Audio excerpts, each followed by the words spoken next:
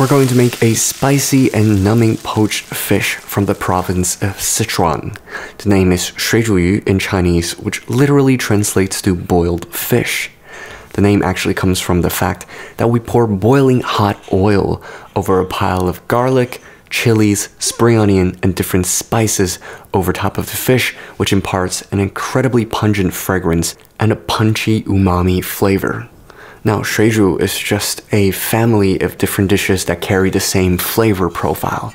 You can do this with pork, with beef, but today we're going to be using white-fleshed freshwater fish, which is basa. Now, any white-fleshed fish will work. If you use sea fish, make sure you just add a little bit less salt. Make sure the fish that you use is not too flaky like cod per se, because as soon as you cook that fish, it'll disintegrate into the soup base, which is not very pleasant. You're going to want to cut the fish diagonally into slices. Now, how thick the slices are is entirely up to you. Thinner slices will get more flavor from the soup base. Thicker slices will retain more flavors of the original fish. Just make sure if you make really thin slices not to overcook the fish, which will become dry and too flaky to eat. Now we're going to prepare the marinade. We're going to start by slicing a spring onion and a small piece of ginger into roughly large chunks. Then we're going to give it a slap with a cleaver or the palm of your hand if you have really hard hands, to sort of just scrunch it up and let it release all of its juices and oils. If you can't quite crush the piece of ginger like the one we have, which has been sitting out for a while, you can give it some cuts, but don't cut it all the way through. And then you're going to want to find a bowl and throw the pieces of ginger and spring onion into the bowl.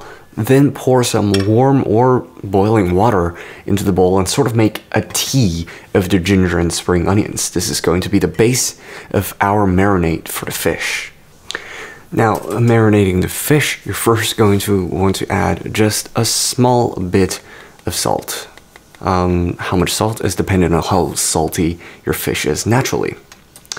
Then you want to add just a little bit of white pepper. If you don't have white pepper, finely ground black pepper will work, but just a little bit. Now, remember that ginger and spring onion tea that we made, we're going to add a little bit of that. If we add spring onions and ginger to it directly, that'll also work, but it'll be a lot stronger than we really would like. So we're going to use that liquid instead to get some of the fishiness out. And then we added a little bit of rice wine. If you have Shaoxing wine, it'll work. If you have white wine, that'll also work. If you really have nothing else, mirin would work. We're gonna add a little bit of potato starch. Again, cornstarch would work, wheat starch, mung bean starch, you know. As long as it's not something like tapioca starch, it would probably all be all right. We're going to just get that incorporated with the fish. The mixture we're adding in is some starch, and then we're going to add a little bit of egg white, and then we're going to add some more starch. That mixture will help lock in the moisture for the fish, so when we do cook it, we're not going to lose too much of the moisture from the fish itself, so it's not going to be overly flaky and dry, which will be a lot less pleasant when you're eating it. Again, the amount of potato starch is enough.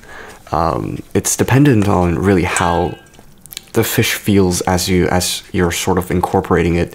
The fish should just stick together a little bit, and when you get that texture that you want with a light slimy coat on top of the fish, that'll be enough starch. And then just seal it in with a little bit of vegetable oil, so the fish does not become dry and stick together.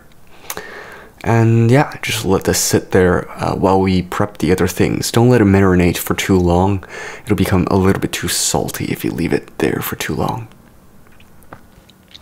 Okay, now let's prep the vegetables and greens that we're going to need for the rest of the dish. We're going to get a cabbage and quarter it. Now, if you don't have cabbage, bok choy will work. Any form of green leaf sort of vegetable that doesn't have a distinctly strong taste will be fine. If you use lettuce, it'll be even okay if you have nothing else. We're going to just quarter it and chop it into sort of rough chunks. sort of bite size and a bit more big chunks. And then get some pickled chilies. We're going to just chop that into little bits. And then we're going to finely chop a small piece of ginger. Just about half a thumb's worth of ginger is probably okay. And then a whole lot of garlic. You can do this by just sort of crushing it and then slicing it into little bits and then cutting it again. This is sort of the way to do it if you've got enough time on your hands, and if you just get lazy, just roughly chop it up. As long as it's relatively fine, it'll be okay. Okay, we're going to now do some of the prep work for the dry ingredients. Just get a small saucepan or whatever it is and get it, warmed up, not too hot. And then we're going to add in a blend of green and red Sichuan peppercorns. I'm going to toast these until it's nice and dry and sort of aromatic. And then we're going to stick all of that into we used a coffee grinder. It's a burr grinder that we used. If you have a pestle mortar, you can grind it in that, or a food processor. But we want it to be toasted and then ground into a fine powder. We did much of the same thing again with the chilies. We want to toast it so it releases all of its oils and aromatics. So it becomes a little bit crispy. After you toast it, let it cool off a little bit in a bowl. We flash freezed it in our freezer, which then it'll be, crispy enough to crush. We crushed it with our hands and sort of just removed all of the seeds from the chilies, because you don't want too much of the seeds that get into the boiling hot oil. The seeds taste bitter and it doesn't really have any of the aromatic qualities, and it's really spicy. Like, good Sichuanese cuisine should have a bit of spice that hits the front of your palate, but nothing that sort of leaves a lingering burn. And if you leave in the chili seeds, it'll have the unpleasant type of spice, which is not really characteristic of Sichuanese cuisine. Okay, we can get to some of the exciting things, and now we are ready for some actual cooking. We're going to first quickly fry off the dried chilies, the pickled chilies, minced garlic, and minced ginger in a pan. We're going to just get it to release all of its aromas and all of its juices, and then we're going to add in some of the greens that we picked for this dish. We're going to just fry it off a little bit until it wilts. We don't need too much color on it. We just need sort of it to not taste raw. And then we can pick all of this off into a clay pot, or if you have a casserole pan or just a really large bowl would work. As long as it can handle some of the heat that we're going to add on later. The fish later is going to go on this, and we're going to pour hot oil right over this, so just make sure you have something that can handle the heat. Now we're going to quickly make the broad bean based soup base.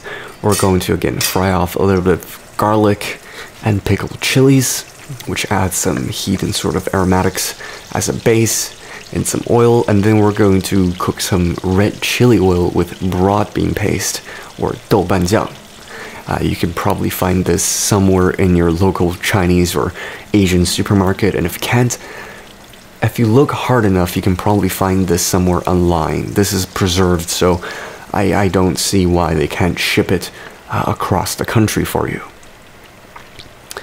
Now the idea is we're going to add enough of this as the base, aromatic for the soup base, but this also adds some nice umami and savory sort of salinity to the soup base. Cook this out until it releases all of its red oils, and then we can add a little bit of rice wine again to this to help it release all of its oils. Now add a little bit of light soy to the hot oil. Make sure you cook it off, otherwise it'll taste raw. There's almost sort of a raw soy fishy taste to uncooked soy sauce, so make sure you get it to a nice hot temperature first before adding in water.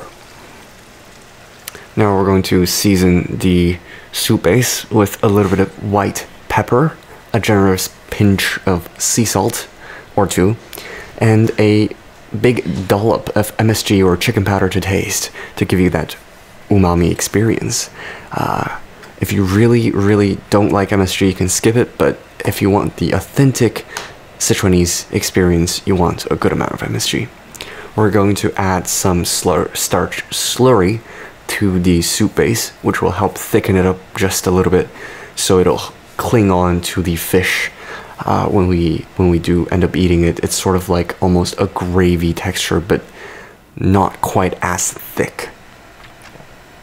When you put the fish into the soup base to cook, they should cook fairly quickly. If it's a rolling boil, something like 20 seconds would probably cook thin slices of fish all the way through.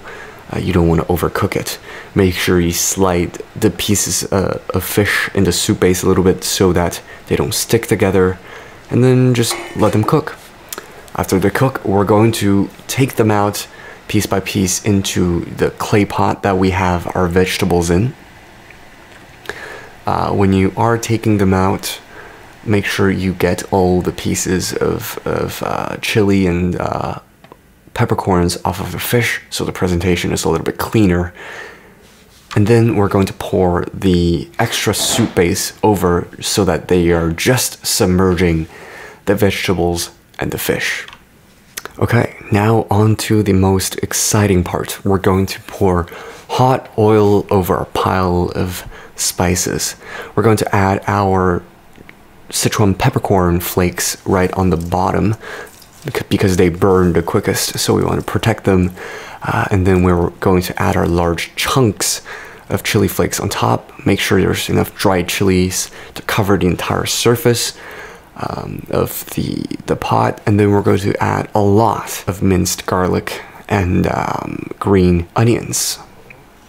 Now get your hot oil and just pour it all over the surface. You should hear that nice sizzling sound. If pouring once isn't enough, you can pour twice. And there it is, the mouth-watering Shui Zhu Yu, or Sichuanese poached fish. If you finish the fish or the vegetables too quickly, you can always use this as a hot pot base and add more things to it. One of my favorite things to do is to eat this with rice for the first meal, and then when we're left with just the vegetables and the soup base, I like to then add some hand-pulled noodles into the pot, which is equally as exciting and delicious. I hope you enjoy.